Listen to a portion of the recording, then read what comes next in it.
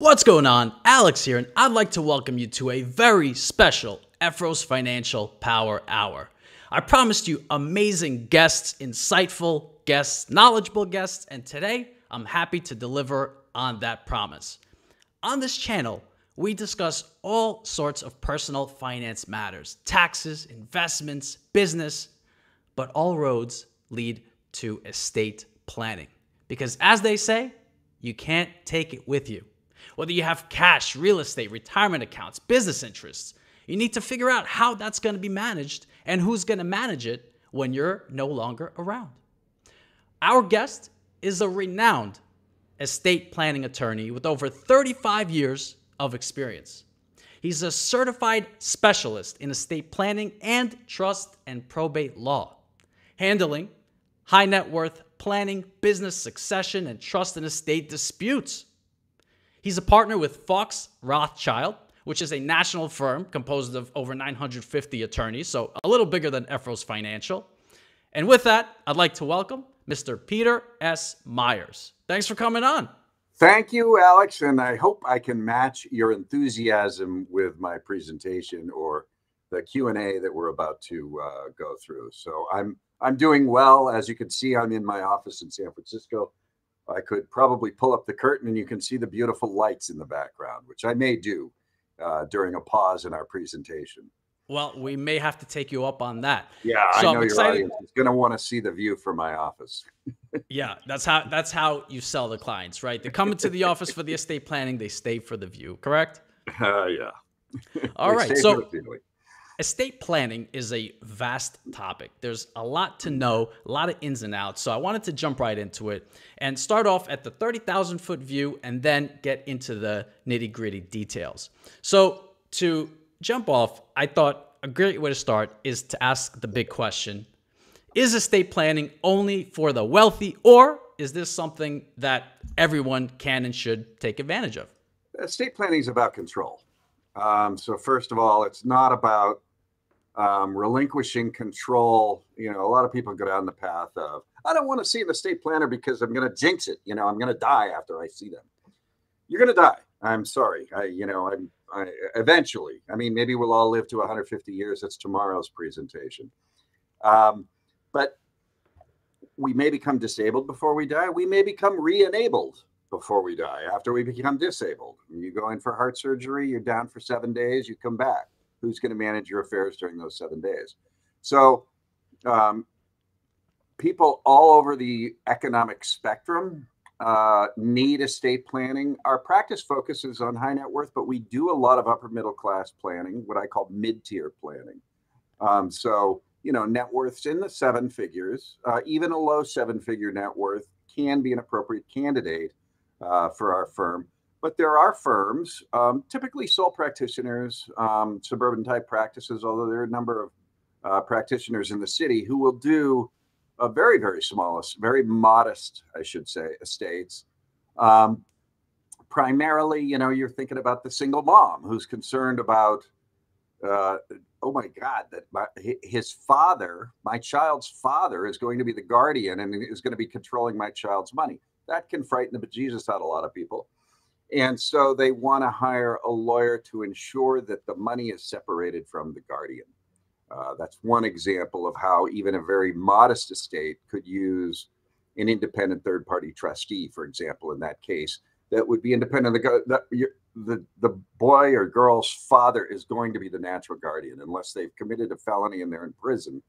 The court, the juvenile dependency court, is likely to appoint the natural parent as the guardian. So that we could nominate a successor if he or she happens to die in the same fiery crash. But the reality is that the natural parent is going to be in control of the minor child. So even in that situation, very modest estate, you would have estate planning all the way up to, you know, we have billionaire clients. I don't mean to say that cavalierly, but, you know, typically with a larger client like a billionaire, you're working on a team. You're working with a team of advisors. There may be a family office involved. There's usually closely held business with an in-house CFO. You're often working through agents and other financial advisors and accountants. Sometimes the lawyer becomes the trusted advisor. I do have a few clients that are very wealthy where I'm like their general counsel. So that can happen too. The lawyer is sometimes the quarterback in that circumstance, but oftentimes it's the CFO of the family office that's the quarterback in the larger estates. And then the mid-tier estates, it's often a combination of the financial advisor, somebody like you, Alex, and I'm in the background. I get called in, hey, what do you think about this? For strategic and tactical judgment calls, not necessarily for day-to-day, should you buy this car? I'm not going to get involved in that decision. Right. And is there a threshold in terms of income or assets or life events that when it happens, you need to call an estate attorney? Well, California has an interesting procedure. They have what's called an affidavit, testamentary affidavit procedure under the probate code. And if your estate's under $165,000 total, you can avoid a probate simply by a will. And the will designate and you could even do a testamentary trust that way. So you could designate, testamentary trust just means a trust that springs into existence when you die.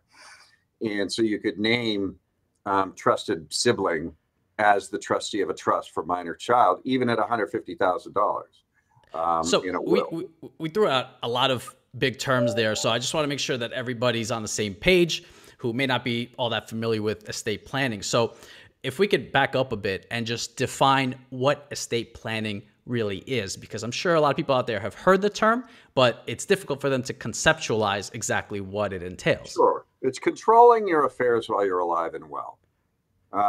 And so you want to structure the estate plan so that you're in control while you're alive and well, that your health is taken care of. And if you're not well, so if you're not alive, that's death. Obviously, that. Then you don't have to worry too much about it, right? Well, we have a will and a trust, and we have structures to deal with death. But incapacity is, you want to define. You don't just want. A lot of times you'll see, probably 90% of the wills and trusts I see don't even have a definition of incapacity. They'll say, if I become incapacitated, my trustee shall step in. What is that? How do we persuade a bank that you become the successor trustee is trying to get access to the money to pay the bills?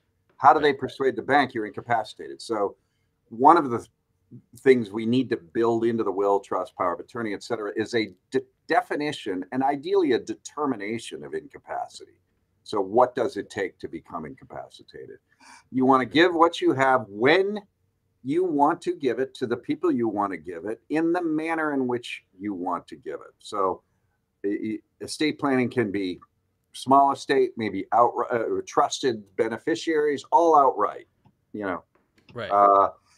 A larger estate with trusted beneficiaries, you might use a beneficiary controlled trust. So it's thinking about who, how, and when they're going to get it. And controlling it while you're alive. You're the who while you're alive. And then what we do for disability provisions, we bake in, can gifts be made? Because if you don't include a provision in your trust or your power of attorney that allows gifting during your incapacity, your estate's basically frozen. So even the fruitcake that you give to Aunt Mabel at every Christmas, technically that's a violation of the trust. You can't do holiday gifts. So baking in provisions for what kinds of gifts are appropriate should you become incapacitated. You're in a nursing home.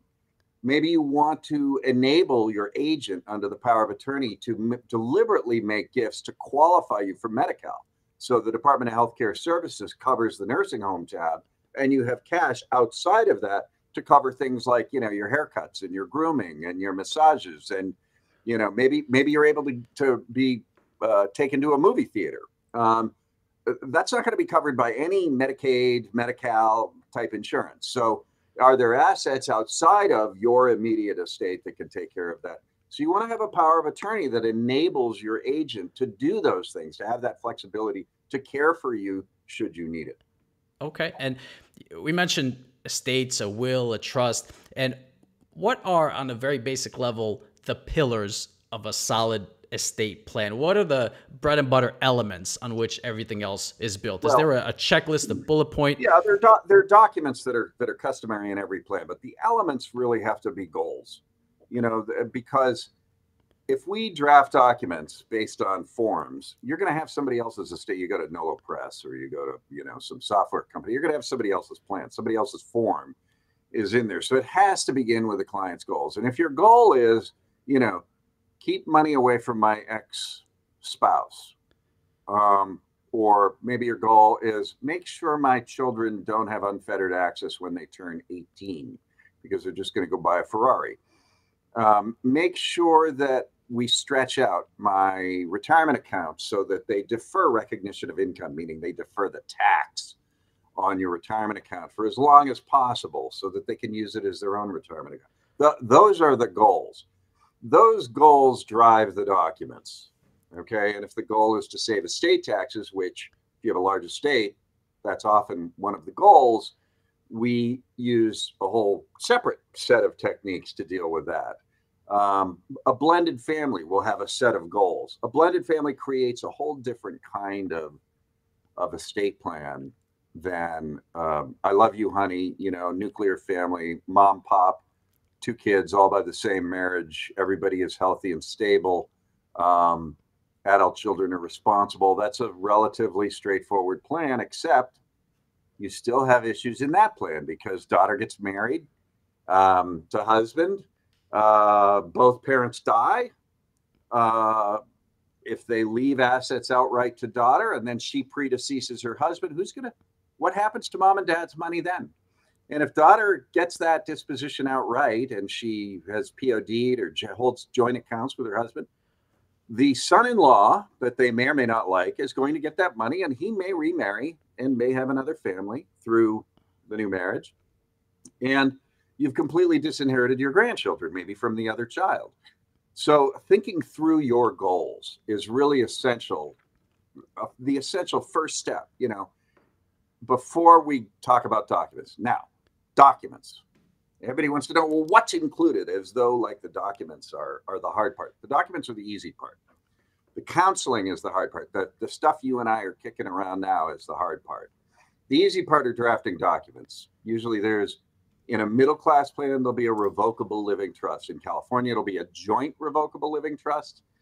If one of the spouses has a substantial amount of separate property, there might be 2 trusts. There might be a husband separate property trust, a wife separate property trust, and a joint revocable trust, or a one spouse, other spouse in a same-sex marriage, separate property trust, and then a joint community property trust for the community. And they might have different provisions because one spouse is going to want to control their separate property without the permission of the other spouse. So the trust package is usually at the top, and that's going to guide any trust assets. So and just to define separate property and community property for those who aren't familiar with it, what are the differences there? Yeah, there are 9 community property states. There are 13 that allow community.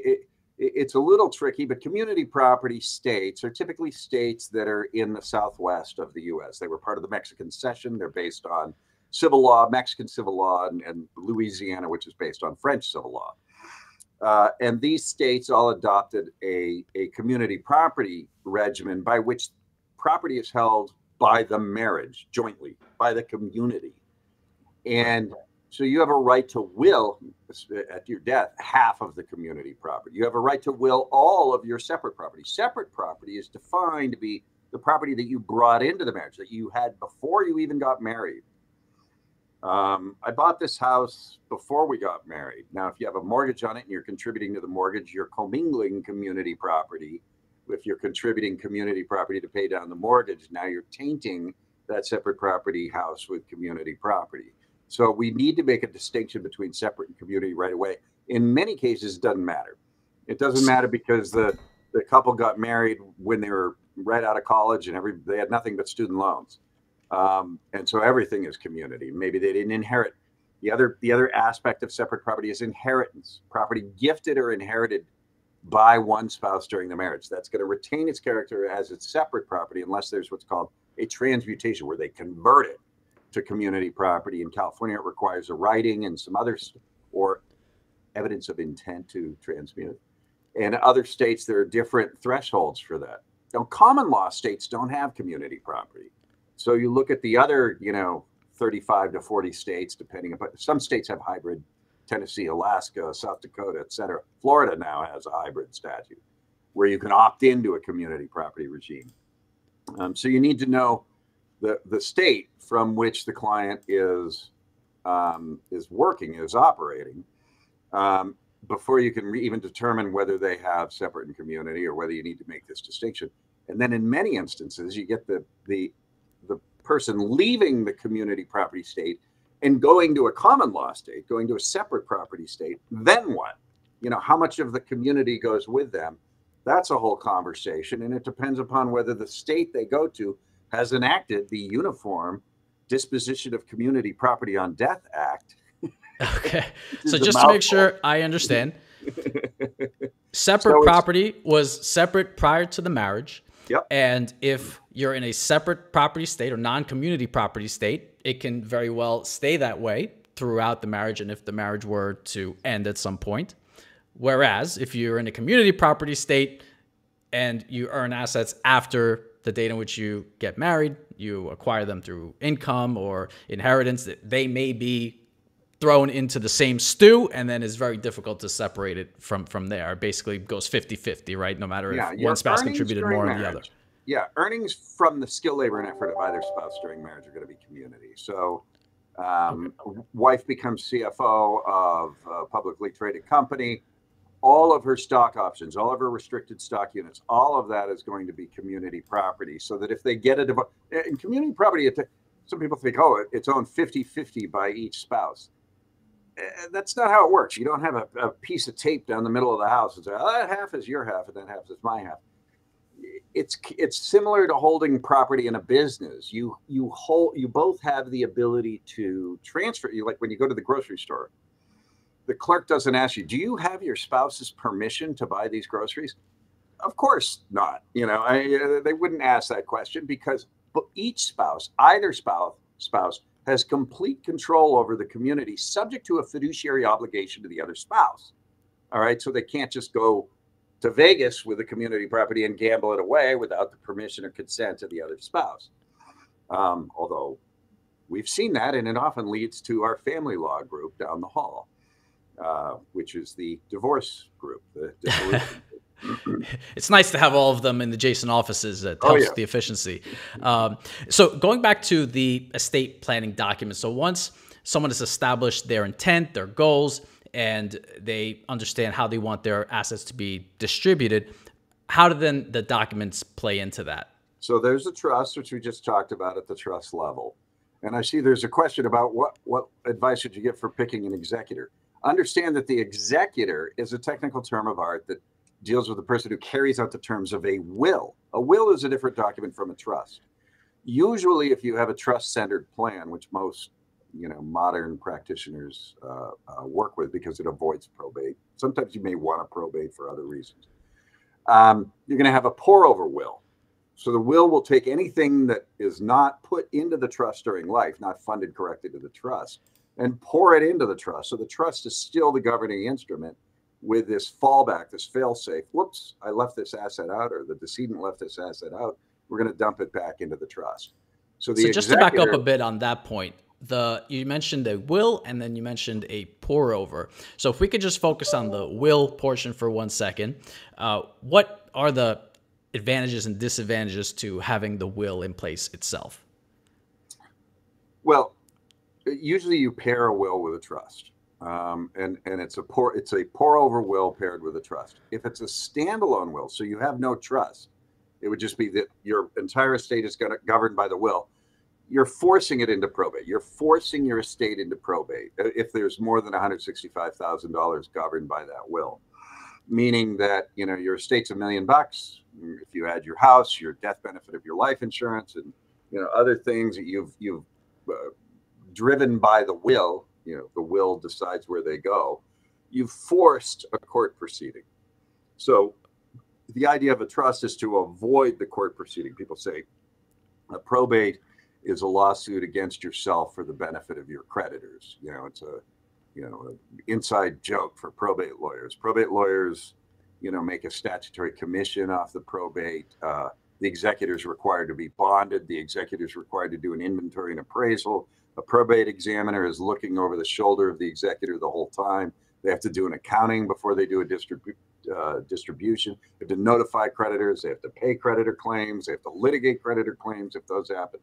So in general, we don't like, in a case where the client has their wits about them and they want to maintain as much control as possible, we use a trust to avoid, a judge in robes having the control over the client's estate and potentially making a public, what would otherwise be a private document, a very public exposition.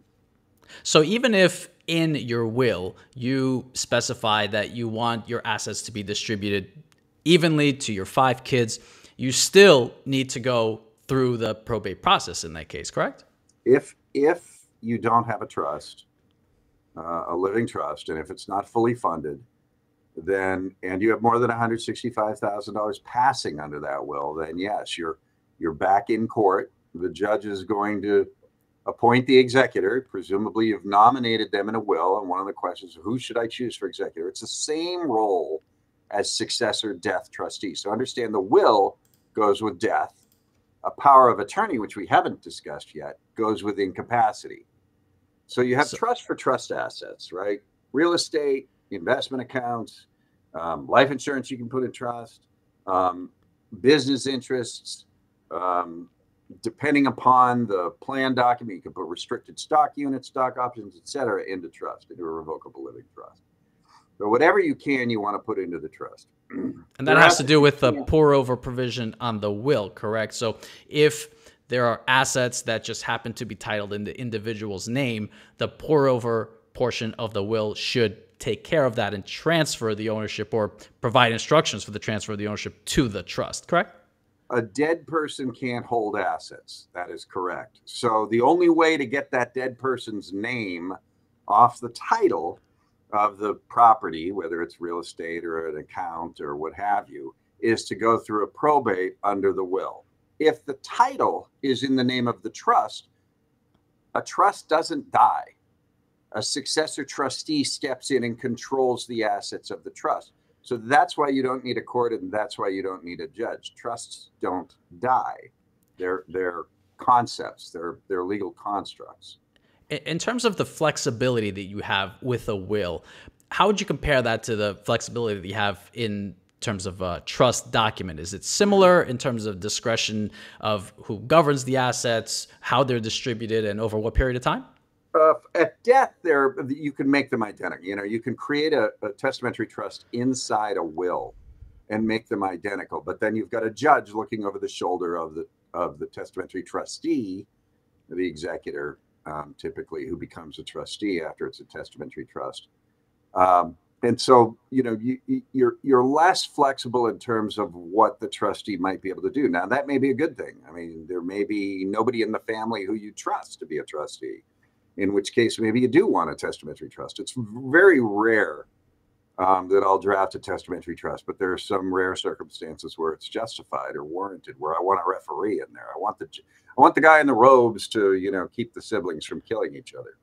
And what is the definition of the testamentary trust? Is that a trust that's created through the will? Yep. I brought this up earlier. It springs into existence at the death of the person. It's created by the will.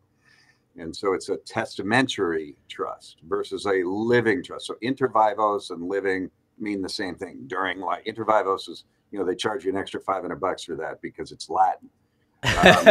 Inter vivos means always during more expensive. Life. So it's a living trust. You fund it while you're alive. And so because you could become incapacitated, you're going to have incapacity provisions in the trust that you won't have in the will. The will has nothing to do with incapacity. So the analog for a will for non-trust assets is a power of attorney. So that's where I'm going. So you have a will, you have a trust for both incapacity and death, but you cannot put every single asset into a trust. Retirement accounts, for example, you can't fund them into a trust. So if you put a retirement account, I've got a, 401k or an IRA or rollover IRA or, any kind of qualified retirement plan, you put it into a trust. The IRS says you've deemed to have withdrawn it from that retirement account and stuck it in the trust. what does withdrawing income assets, untaxed assets from a retirement account trigger? It's not a trick question, Alex. You can answer that. It triggers taxes. Income tax. Yeah, that's right. You're going to owe income tax. So if you fund a trust or the retirement account, you've just thrown, your $1 million retirement account at the taxing authorities and say, tax me on this. So we create a beneficiary designation. Usually the custodian of the retirement account will give this form, beneficiary designation, when you set up the account.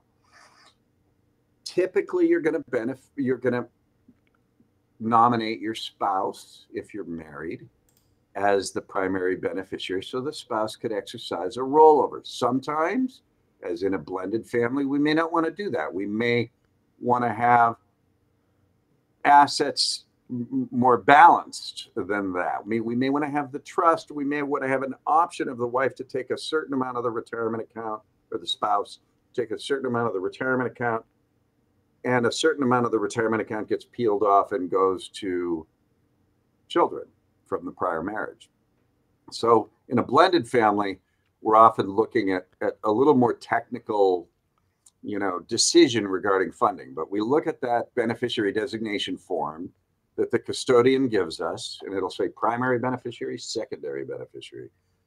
Probably 80% of the time, primary beneficiary spouse, secondary beneficiary trust, because if the spouse is in the same plane crash, right, they can't take, so you got to have a secondary beneficiary. And the trust is usually going to have provisions for what happens at the death of the surviving spouse. So it'll then split, in your example, it'll split into five kids, and they'll have to take a distribution from the trust within a certain period of time, depending upon how this trust is structured.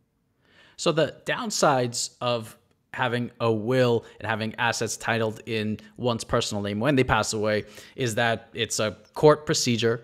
It tends to be quite lengthy as well. I mean, I understand probate can take months.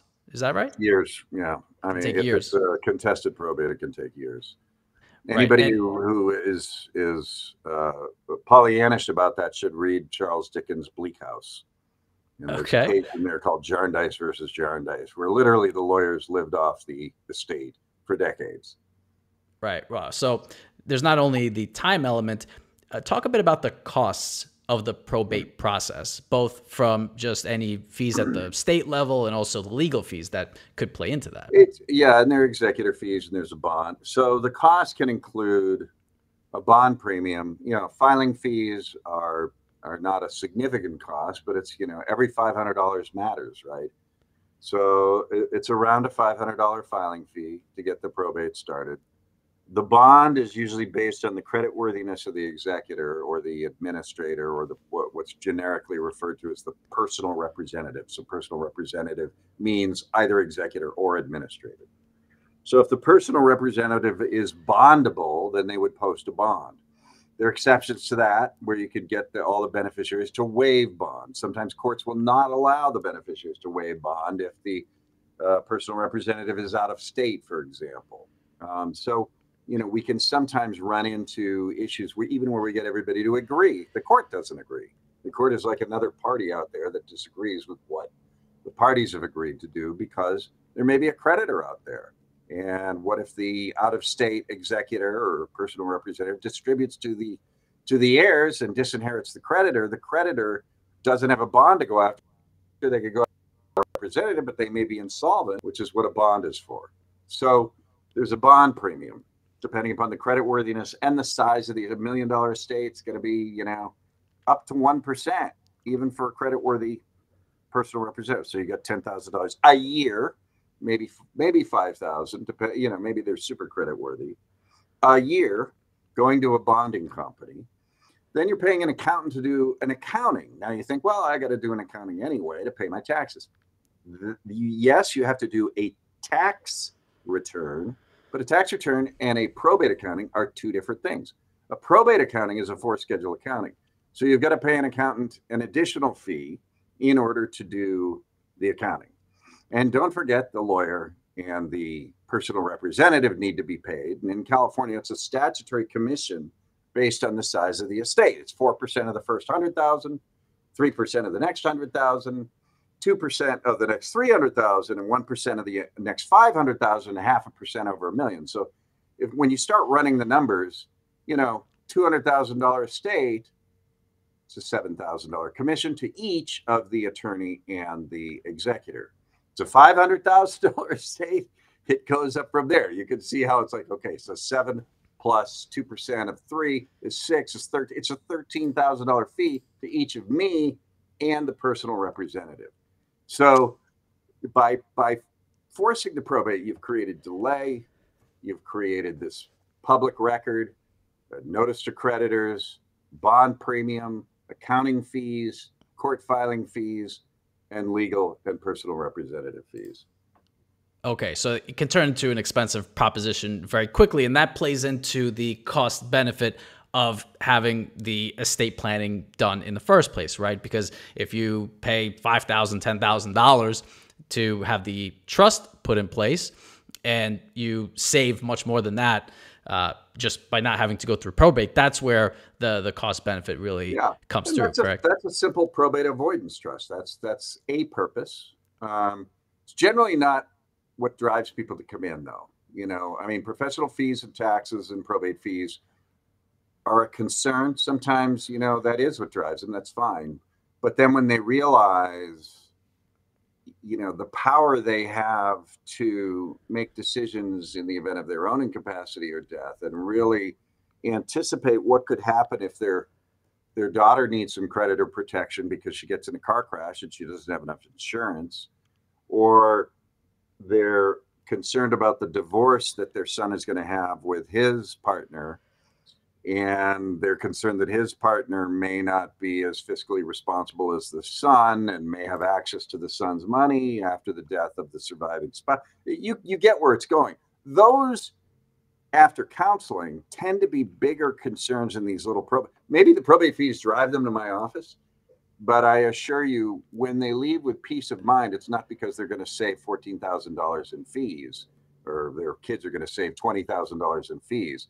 It's because their kids are going to have peace of mind knowing that an unwanted ex-spouse isn't going to have their hand in their parents' money, or that a creditor, an unwanted creditor, not one they voluntarily take on, but an unanticipated hospital bill, a car crash that's uncovered by liability insurance, you name it. When that creditor doesn't have access to the funds set aside in trust, the peace of mind they have is in that. And then if something happens to the daughter while she has minor children, it's going to go to the grandkids. It's not going to go to her spouse, or it's not going to go, somewhere it doesn't belong.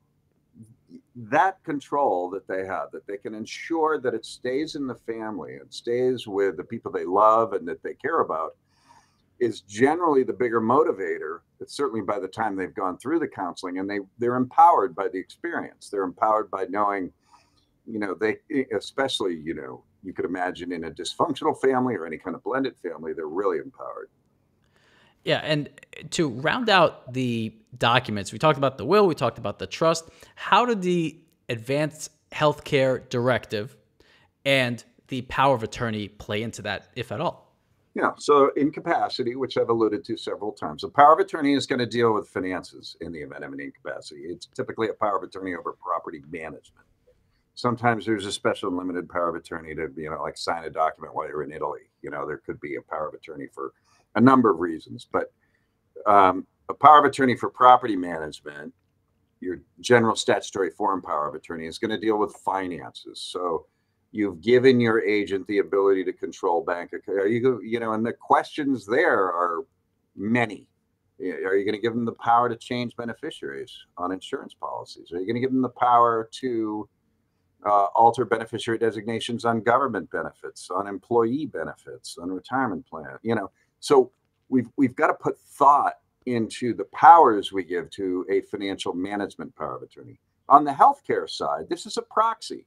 The doctor's going to look, if there's particularly in a gray area surgery, they're going to look to the age, the next of kin. Who is going to make the decision whether I operate on this brain clot and risk death, or we attempt to dissolve it and risk paralysis, but less risk of death? And it's somebody in the family that maybe has some medical background would be an appropriate agent under a healthcare power, that you wouldn't want them necessarily managing your money. So a healthcare power is going to be more designed to designate an agent to carry out healthcare directives, to determine, whether you stay in your personal residence or you're put in a skilled nursing facility.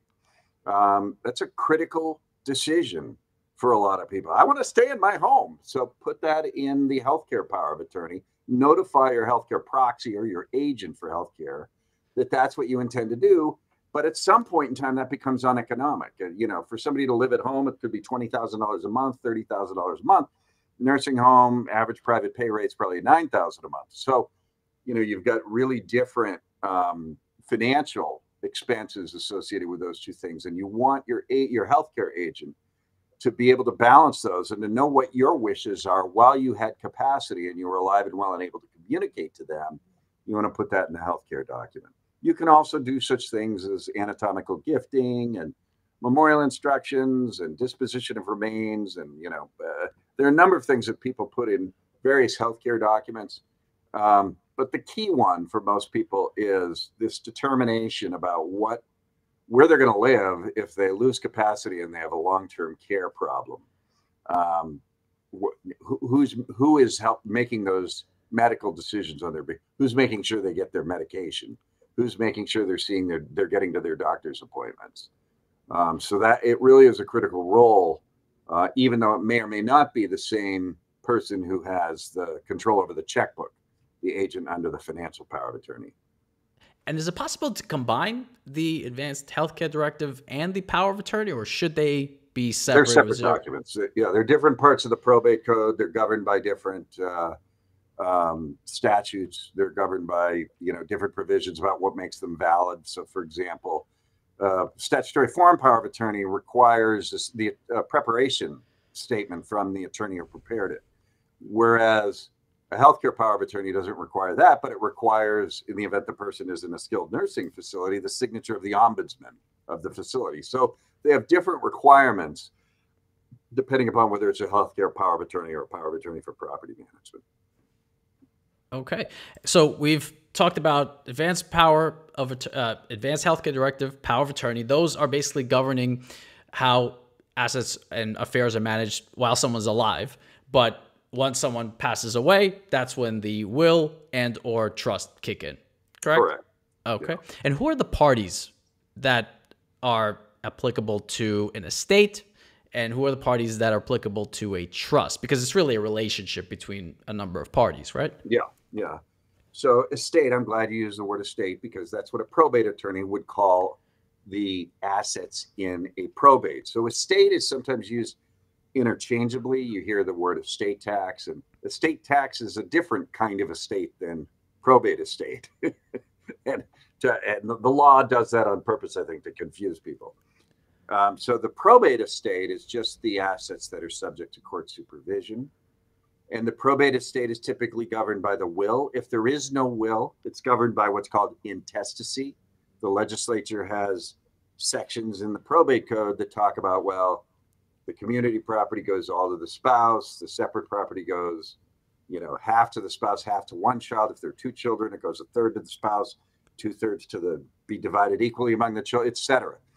So it somewhat reflects the idea of the legislature about what most Californians or Nevadans or most people of that state, how they would want their estate to go.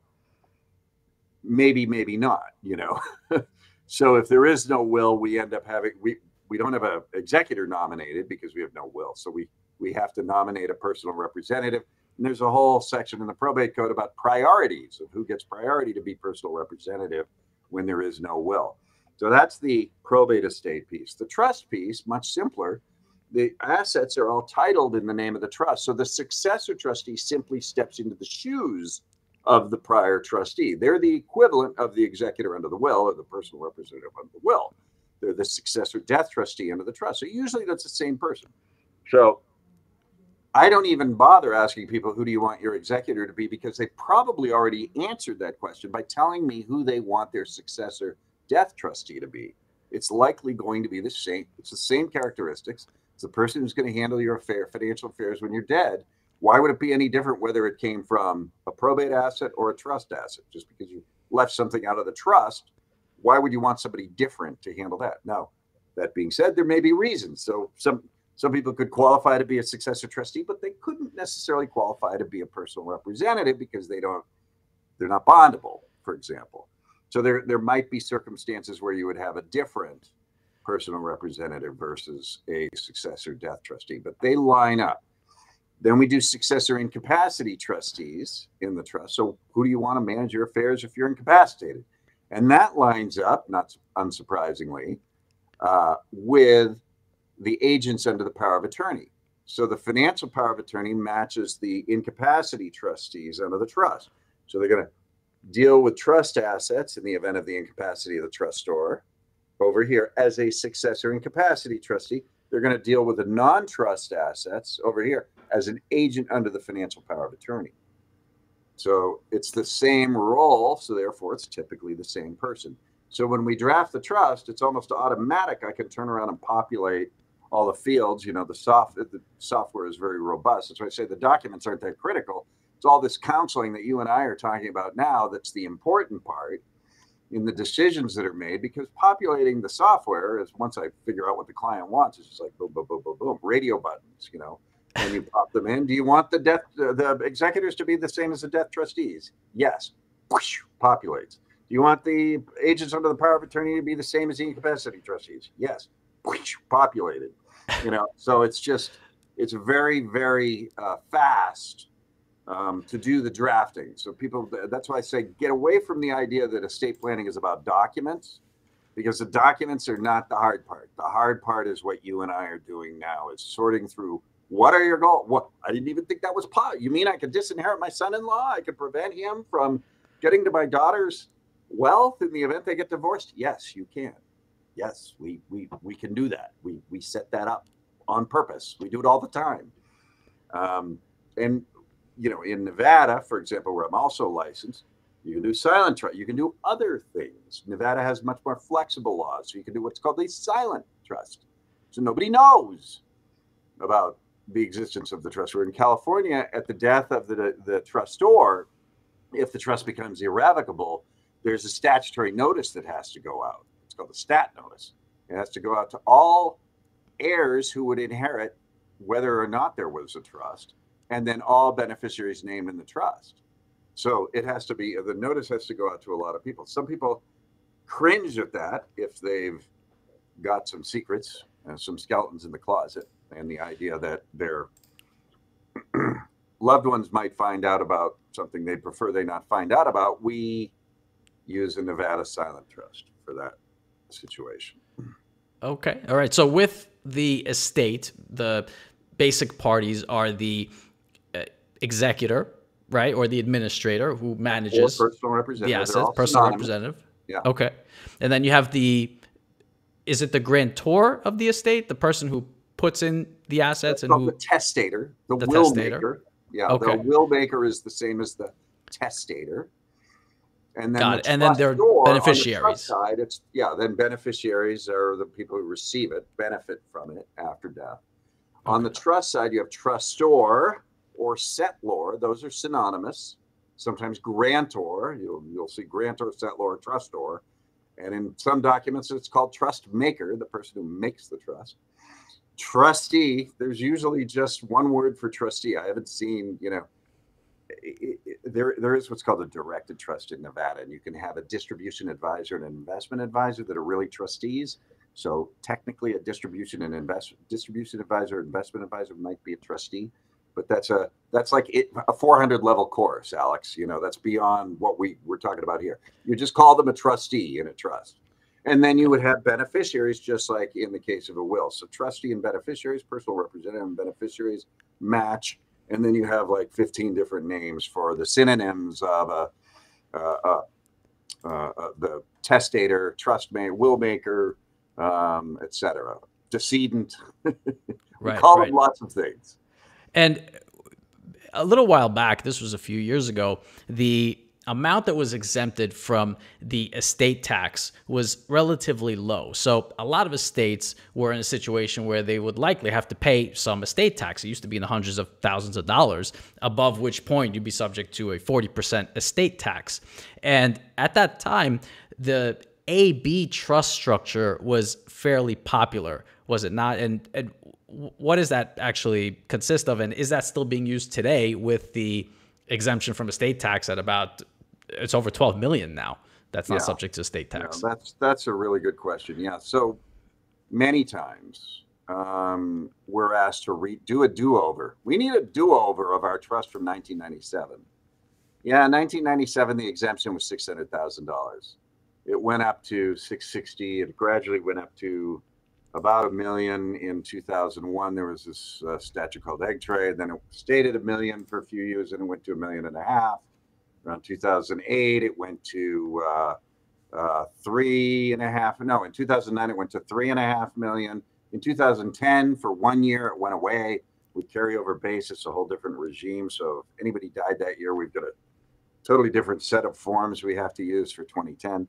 Then in 2011, it was somewhat simplified to 5 million index for inflation. And that was it was supposed to expire at the end of 2012. There was this rush to do things, and they extended that with what was called ATRA, the American Taxpayer Relief Act of 2012. And so that extended this 5 million indexed for inflation until 2017. Then in 2017, that had been indexed to inflation to about 6 million by that point in time. And under the Trump administration, it was doubled in 2017. So just to really confuse us all. So now it's about 12 million, again, indexed for inflation. But because of the way congressional budgeting rules go, you have to, for any cost to the federal budget, it has to balance with a revenue source, or it expires in 10 years. So they had to set it up to expire in 2026. So at the end of 2025, it's going to go back to 6 million index for inflation. So we've got a lot of people, but in that 6 to 12 million category. And that's why you asked me before. I said we do a lot of upper middle class planning, because that spot requires some thought. What do we do about, a $10 million estate? My clients usually want to live to 2026. They like the idea of living past that and not planning to die before then. And so should we set up an AB? And an AB simply, takes the community assets, or husbands and wives, and splits them in half, roughly. In a community property estate, it takes the joint trust, splits it in half, sticks half in a B trust, that's the decedent's half, and leaves half for the survivor's trust. Well, what happened in 2012? And what is the benefit there in doing that? Well, the benefit there, back before what was called portability, the benefit there was that you could use the coupon. You could use the $6 million twice. You could use first to die's coupon for 6 million and second to die's coupon for 6 million, effectively doubling the 6 million to 12 million. Until portability came along. So portability, then Congress said, this is a silly rule. Everybody has to do these complicated AB trusts. And so Congress, thinking they were simplifying it, I think every single tax act should be the new tax act. Is it really simpler as Congress promises? Because it never is simpler. Us tax nerds, we laugh at the term simplifying, because every time they simplify it, they add 2,000 pages to the code. Yeah, no. So that's exactly what happened with portability. So you can port your exclusion, but now it forces you to file a Form 706 and elect portability within a certain period of time after the first spouse died. What was happening was so many people were not doing that because, they thought, well, I don't need this portability, that they had to keep asking for relief under what's called the private letter ruling, and relief from this blowing the deadline, the 2-year deadline. And so Congress finally, kept kicking the deadline out for when you have to file this portability election, but you still have to file an estate tax return, a 706. It's a $12,000 tax return. So a lot of clients get really frustrated with, portability has not really made anything simpler or less complicated. It's forced them to file a return that they wouldn't have had to file if they had simply just set up a B trust. It's ticking a $12,000 box, basically. Yeah. Okay. Yeah. So we have to think through all of this. This is why the goals matter. Some people are concerned about, the costs and the professional fees, and all. Other people are like, I get, I want to mitigate professional fees to the extent possible. But if my estate goes to an unintended heir, what does it matter if that unintended heir saves $50,000 in legal fees? My estate is at my son-in-law's new wife's child's name from her prior marriage. They've blown that. That's no estate plan at all. They've completely blown the estate plan. So it's more important that it go to the people they want, even if it's going to cost an extra few $1,000s, right? So that's what we run into with that $6 to $12 billion bracket. Now above 12 billion, it's actually easier because the decisions are somewhat. We're going to set up what's called a disclaimer trust. So it's an AB usually there are exceptions to everything. AB trust splits into two at the death of the first spouse, and we take the decedent's half of the community and we can disclaim that off to a B trust, avoid the 706, or we can leave it in the marital trust, leave it in the estate, and don't file an estate tax return, and file the estate tax return, elect portability, allow for the portability to double the 12 billion. So now it's called a Q-tip or a marital trust. That gets added to the survivor's estate, but you also add the coupon that then existed at the death of the first spouse to die. So you add that 12 million onto their coupon, their $12 billion, and they have 24 million. So we have to balance all of the, we have to balance how we're going to do this with the estates in the different ranges. Under 6 million, 6 to 12 billion, above 12 billion. Those are in essence and then above 24 million, because that's double. So a husband and wife, or two spouses, husband and husband, wife and wife, have 24 million to example. What if you have 34 million? What do you do about that incremental 10 million above the 24 million? Well, if you do nothing, your heirs pay $4 million in tax. It's 40% of 10 million. 4 million is a lot of money. That can pay for a lawyer to fix it. And so we have solutions as we get into higher net worth estates about how to compress and distribute and deal with those larger estates to the extent we can reduce estate taxes. We can usually eliminate them. Obviously there's complexity and expense to eliminating $10 million of estate tax. You're not going to do that with a form.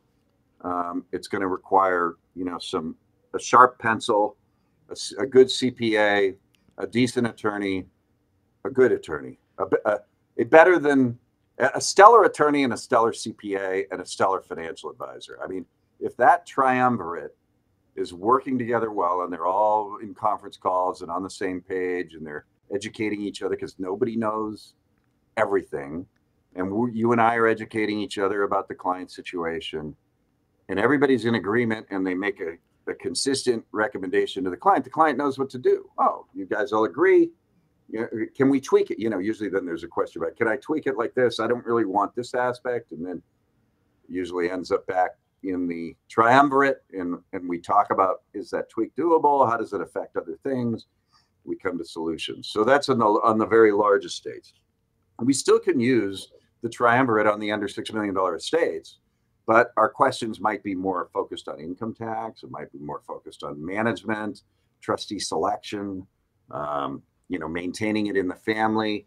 So we have a different set of questions and concerns in the more modest, I wouldn't say smaller, because everybody's estate is everything they've earned. So it's important to them. It's 100% of what they've earned throughout their life going to the people they care about the most.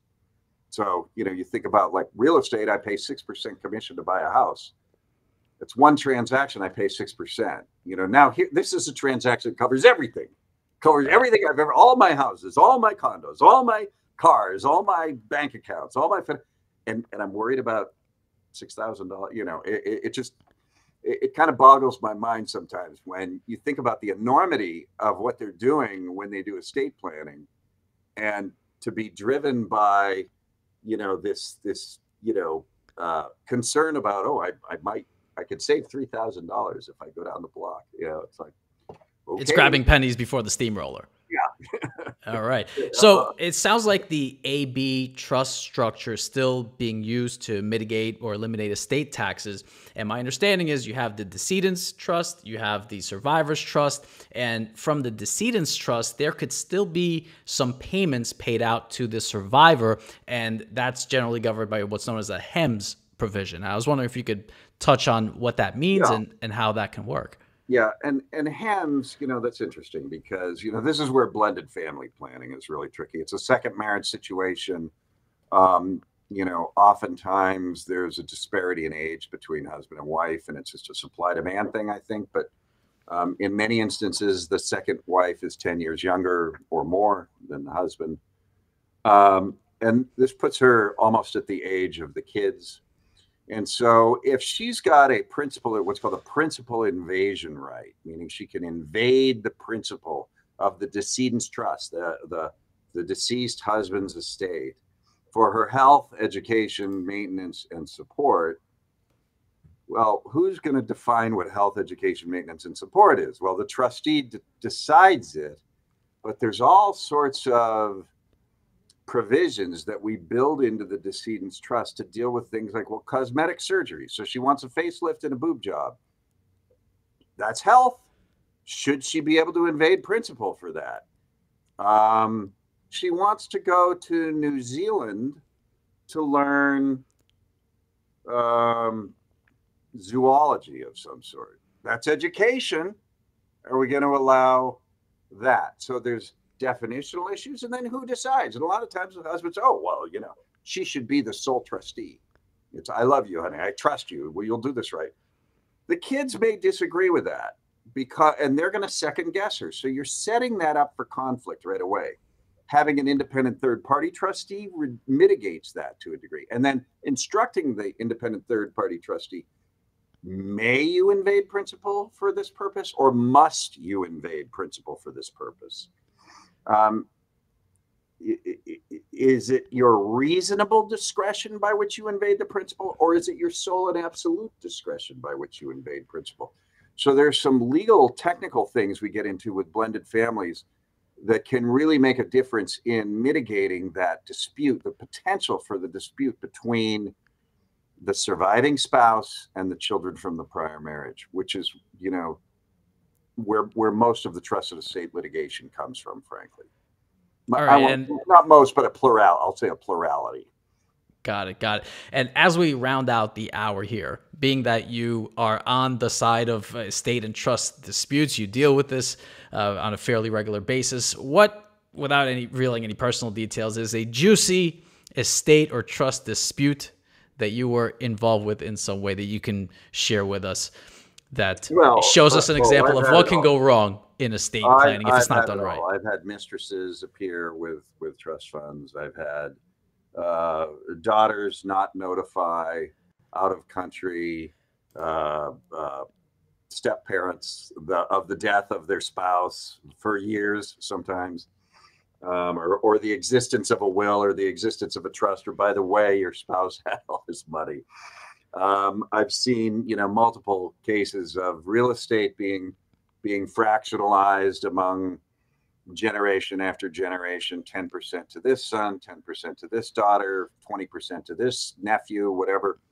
And then they don't all get along, and somebody wants to build a solar farm and they can't agree, even though it's $1 million a year in rent, and somebody wants to just be a jerk because they want to be bought out. And, so, I mean, that's just like barely scratching the surface of the kinds of things I've seen.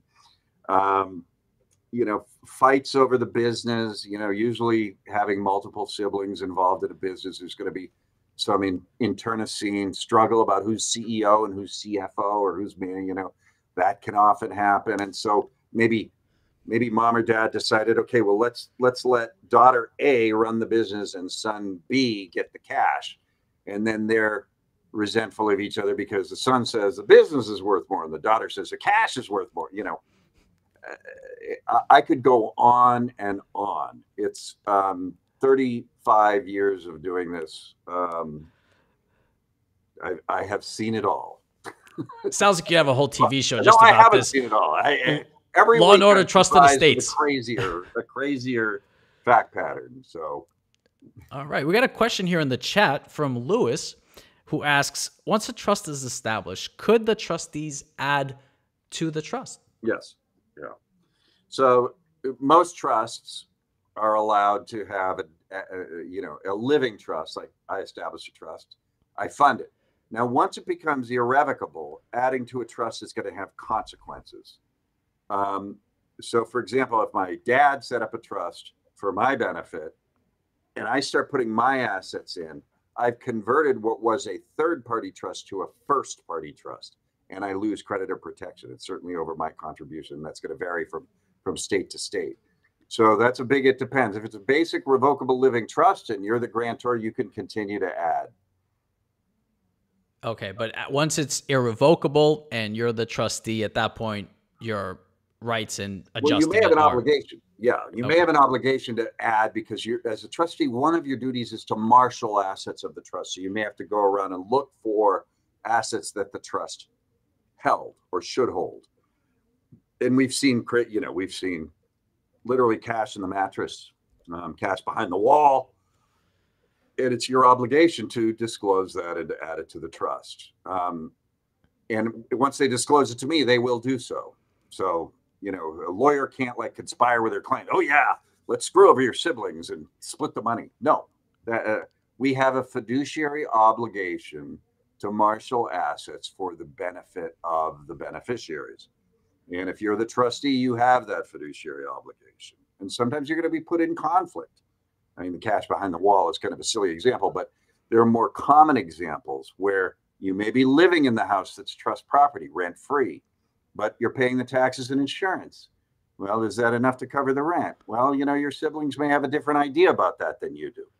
So there's a conflict of interest in that circumstance where the trustee is, and that happens very, very commonly. Mom and dad, have named the trust. The daughter who's already living in the property as a trustee. Well, without instruction about whether they should be paying reasonable rent or not. And so the other daughters or sons or what have you are saying, wait a minute, she's just living in the property for free, So the circumstances and situations are many.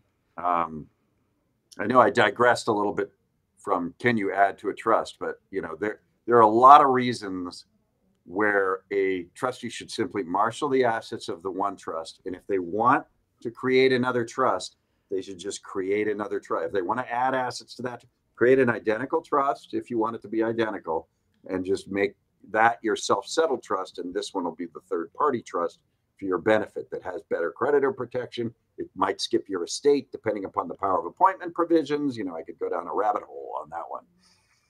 All right. Well, that's the hour. Peter, thank you so much for coming on and sharing your insights. I've learned a lot throughout this podcast, and I haven't even gone through half my questions. So hopefully you'll come back for another episode in the future. We'd love to have you on.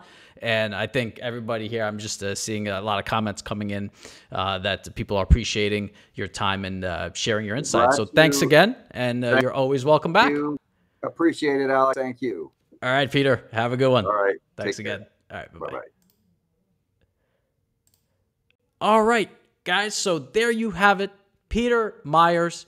His contact information is down in the video description if you want to get in touch for some solid estate planning. This guy has a lot of experience and a lot of wisdom that he'd be able to share with you. And the value is immense when you consider the potential savings in terms of probate fees and estate taxes. So with that, if you enjoyed the video, if you're still hanging out, like the video, subscribe to the channel, drop a comment down below. What'd you think? What could we do better? I always love reading your comments. And with that, as always, hopefully this was helpful. Thanks for watching.